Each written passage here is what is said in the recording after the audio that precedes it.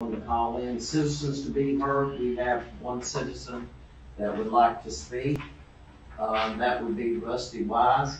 So if you will come to the podium stating your name and address before you speak, comments will be held to 5 minutes strictly and paid for you for the 5 minutes. So you have the floor, Mr. Wise. Rusty Wise, 1204 Johnson Drive. I'm here to talk about the electric fund, the city electric rates. I know it's a hot topic in Cherryville, and I've had a lot of people asking me, so I looked at the overall general budget, which is basically a 30,000 feet view of the budget. And I noticed a few things, and then I dug deeper into it, so I went and looked at the rates of Duke and Rutherford Electric, REMC. And, a few percentages is a lot, a few cents is a lot. So I went, and Duke is 28.44% less than general rates. Rutherford is 27.85%. Now, that doesn't sound like a lot, but that is a lot when you're comparing the city rates versus Duke and Rutherford. We do have a senior rate. I don't know if that's really published a lot, but I looked at that senior rate, and the senior rate is a 9,000 kilowatt hour max, and that's basically a one-room apartment. You might want to look at that down the road and maybe up that, because the senior rate, I think it's capped at $12,000 a year household. Yeah, and in today's time, that you're really restricting the senior citizens there. So you might want to look at that, but if you compare the city with Duke and Rutherford Electric, Duke, average yearly cost would be $951 savings a year, $936 with Rutherford. So it's substantial. Well, the citizens are paying more than that. So residential city customer versus Duke Power is paying $28 per $100. So that's $860 more per year. And that's at, $250 cost, and that's about right. And a commercial city customer versus Duke is $17.91. These are approximate numbers, and a commercial city customer versus Rutherford is $24.81. So these are approximate numbers, and the spread really goes up as consumption's more. So a commercial user, on average, could easily spend $2,500 more a year by being on city power, and that is a lot of money in operating cost. So you really have to look at that. There's only 2692 city electric meters. That's approximate. I know Dixie Walls helped me out a lot, and Jeff has too. And there's some neighborhoods in this country larger than that.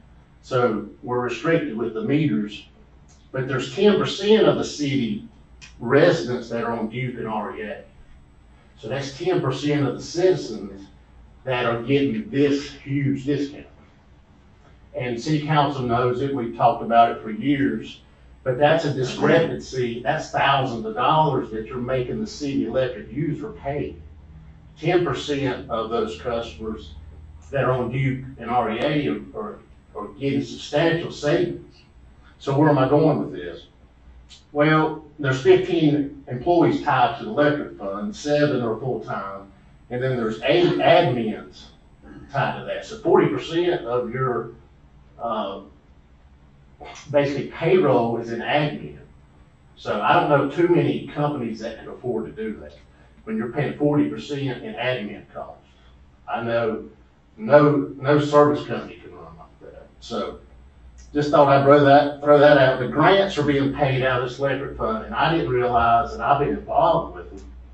I thought the grants were paid by private funds, but I didn't know the grants were being pulled out of the electric fund. I've been involved in that. So you're basically penalizing the city electric user by paying for these grants. And there's $1 million that was received from a private individual that you have not even used that money yet. It's still sitting in the bank, my understanding. So you're basically pulling out of that electric fund, and I figured anywhere from $250,000 to easily $500,000 a year, you're pulling out of that electric fund to fund other things. And it's been done year after year after year after year, and that's why the electric rates are high. And you can't keep blaming it on the debt. So, I know my time's up, but that's. That's your question. Grant, you mentioned the rest of the downtown, like facade and roof.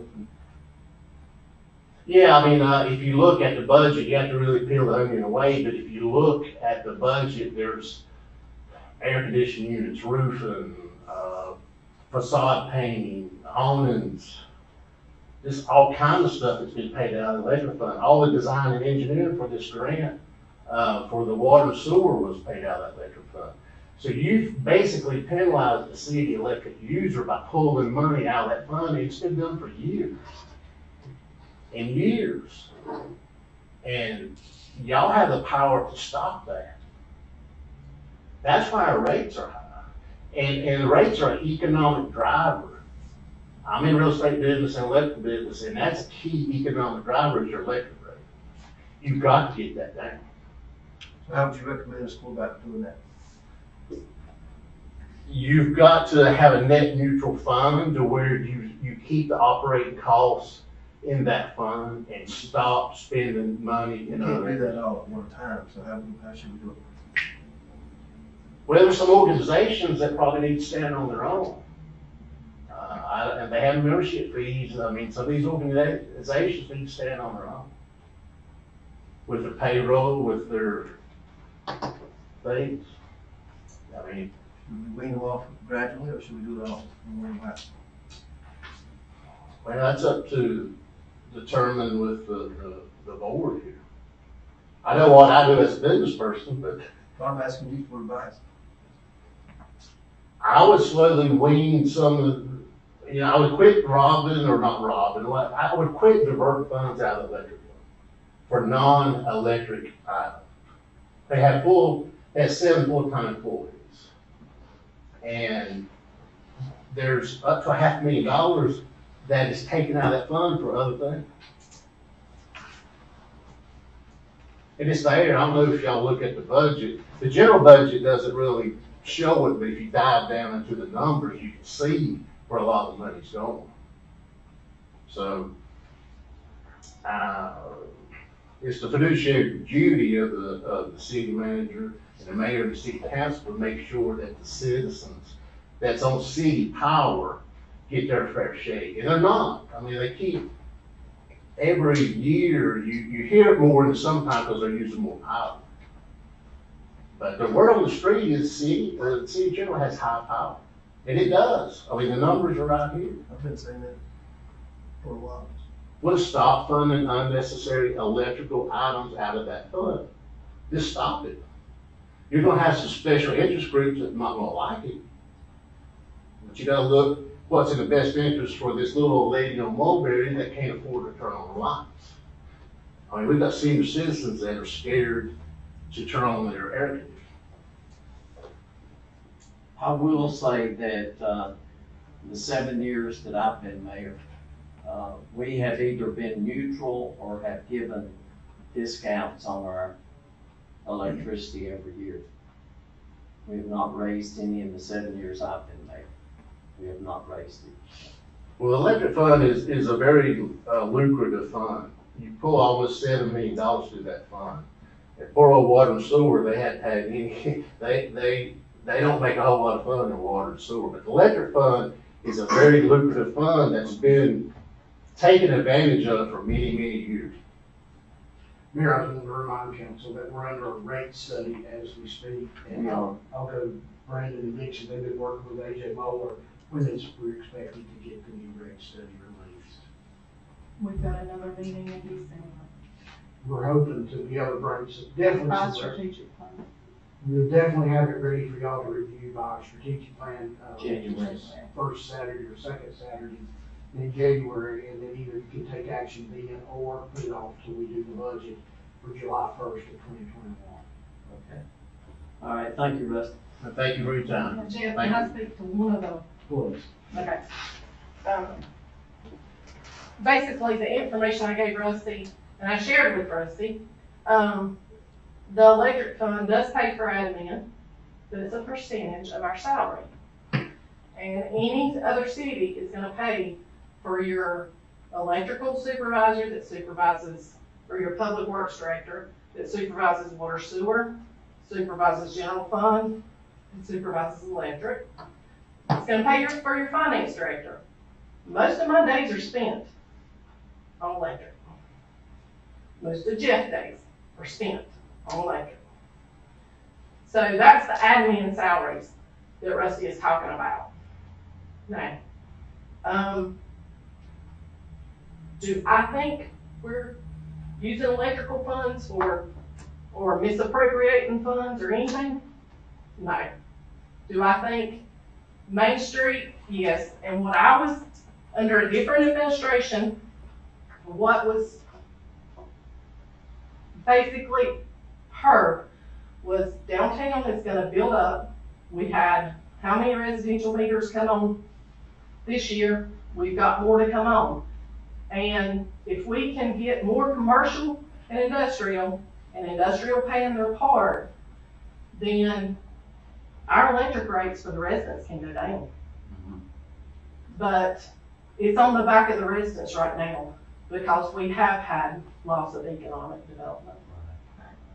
So, being the finance director and having the fiduciary responsibility by general statute of 159, we're fine.